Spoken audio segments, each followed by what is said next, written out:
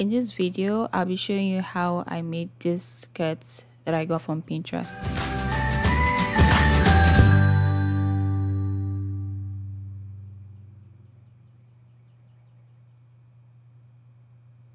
Hey guys, welcome back to my channel. In today's video, I'll be showing you how I made this skirt. I'm Yemi, by the way. If it's your first time, welcome to my channel where I do DIY.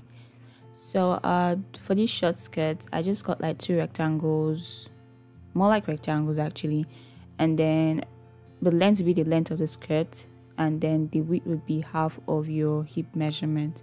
So I cut two pieces, so one for the front, one for the back, and I measured my waist divided by 4 on the top there, and so I just had to cut whatever excess is left down to where the hip measurement is, which is like 7 or 8 inches away from the waist. So depending on your size. So the next thing I did is cut the band, and I used 2.5 inches folded, so if I open it to be 5 inches, and then I cut the length of the band to be 26. That was my own waist measurement, so you can use your own waist measurement for that part. And so these are 3 pieces I'll be using: the front and back of the skirt, the band, and the elastic. Now moving on to joining the body parts. So for the body of the skirt, I have to get the 2 pieces that I cut for front and back and get them to face each other. Now for this fabric, is a bit dark skin, so you have to like you have to mark your front and back from the beginning. To join this fabric together, I'll be using the Stretchy stitch, which is number 3. It kind of looks like a thunderbolt, so if you have that on your sewing machine, please make use of it. And if you don't, you can just use the regular zigzag stitches, because that's pretty much was like the closest to the thunderbolt stitch, and it would do your stretchy fabrics well. You'll still be able to like stretch your fabrics when you use the zigzag, but you're better off using the actual stitch for it. So I'm just going to join the 2 sides of the body of the skirt together. So I'll join the 2 sides of the body together.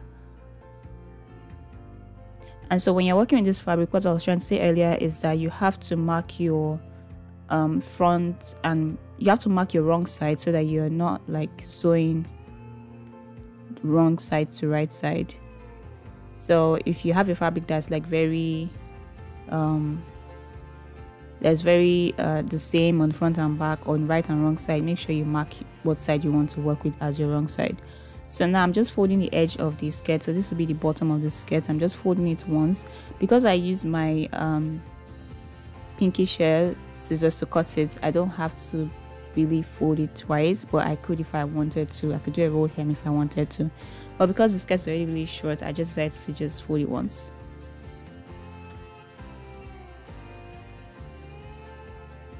So now I'm just going to sew still with the same stretch stitch that I've been using. So because the fabric is stretchy, I'm using that stitch from beginning to end for every stitch I'm making on this skirt. So for every stretchy fabric I get to work with, I either use the zigzag, which I really don't use anymore since I discovered that I could use the stretchy fabric stitch, so I don't have to use the zigzag. Now moving on to the skirt band. I cut the skirt band earlier, and what I had to do was to join the 2 ends of the band together. So to join the 2 ends of once I join the 2 ends of the band together, I'll just sew it from top to bottom, and then I'll have like this I have my band complete sort of. So I also had to join my elastic band together like so. I used my zigzag stitch, as you can see, to sew from top to bottom, and I made the stitch length very small. I made it the small, that's why you can see like the stitches are really like close. So right now I'm just going to tuck my elastic band into the band that I cut for the skirt. I'm going to tuck it inside and just pin it so that it's not moving around, and I'll pin it like all around the band.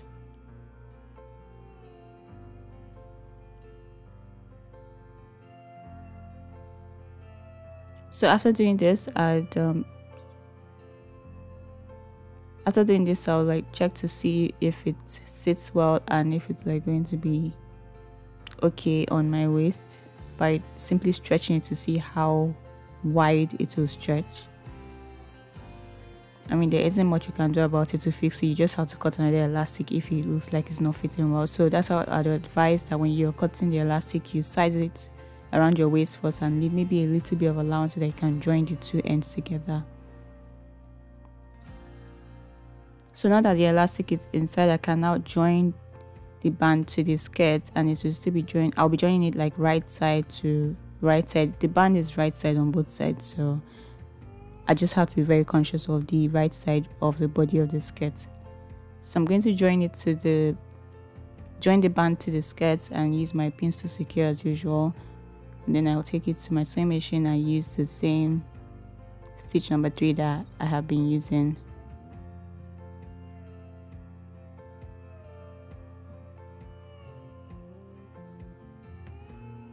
So when you're joining this together, you sort of have to be conscious of the fact that the band might be bigger or smaller depending on how stretchy your fabric is. Might look bigger or smaller than the waist of the skirt, so you have to like stretch it this way just to see when you're sewing. You have to stretch it so that it kind of like aligns, the band aligns to the skirt. Now you're stretching because there's an elastic band inside. If there's no elastic band inside, you should not be stretching if you're already using the stitch number 3, because it might just affect how your seam will come out. So because there's elastic inside, I'm stretching just like I would stretch like regular cotton fabric that has elastic inside it.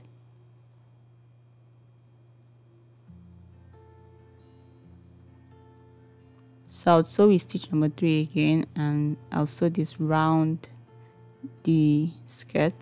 This is pretty much round the waist. This is pretty much the last part of completing the skirt.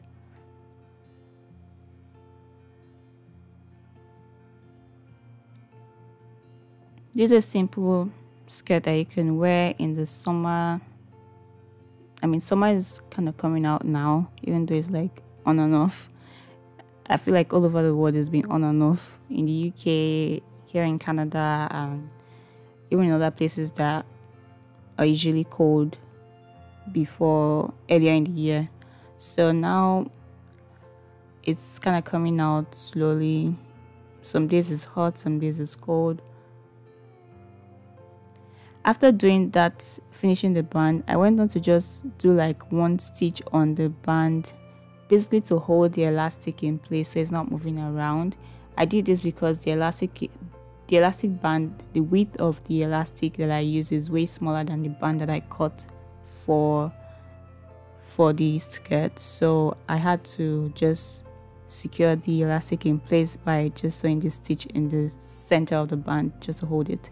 You don't have to do this if you end up using an elastic band that's like very thick or is wider than the one I used. You can definitely just skip this process, but I just wanted it to look this way, so you'll see what I mean when I show you like the finished product.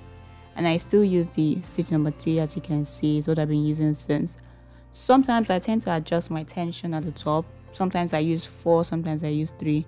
Usually when I'm sewing my regular cotton fabrics, I make it between 3 and 4, but sometimes I just like make it 4 or a little more when I'm dealing with stretchy fabrics. There really is no like rule to this. I pretty much just adjust as I feel when I'm sewing. So this is the finished product. This is what it looks like.